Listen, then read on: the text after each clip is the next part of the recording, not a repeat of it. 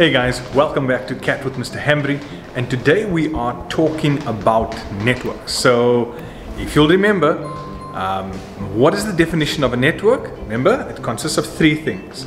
It is two or more computing devices connected through some sort of media for the purpose of doing what? Sharing information. This could be sharing software, hardware, data, whatever it is. Okay, so we're going to look at a couple of physical, hardware examples of our networks, and here you can see where I am. I'm in one of our computer labs. So in order to get this network running, we need a couple of hardware components. Okay, remember, hardware components, these are things that we can touch and feel. So let's go and have a look at some of them. So the first thing we need is a computing device. Alright, so this could be our desktop, laptop, anything like that. So that's the first component that we need. So looking at the back of our PC, what we'll see are a number of ports, but the one we are looking at is this one over here. Okay, so that is our network card. Over here, you can see it. It is built into the PC, and you can see those flashing lights that are actually indicating that there is communication that's happening between the PC and the server that it's connected to. So that's component number 2. Then component number 3, you can see it there. It's the physical cable that's running through. So I'm just going to unplug this so you can see what this cable looks like.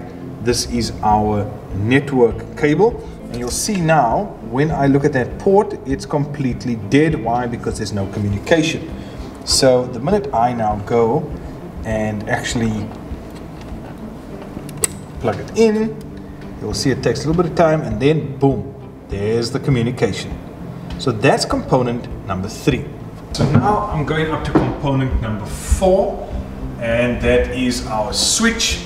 You can see I've got 2 switches over there, and all of these cables are running from the PCs into our switch, and we can see all of the communication happening there on those that are active. Learners, those are the components, those are the hardware components that they will ask you about in the tests. The 4 components that you need to have your network running. Remember, it is your computing device, it will be your desktop, laptop, you'll have your network card or your network interface controller.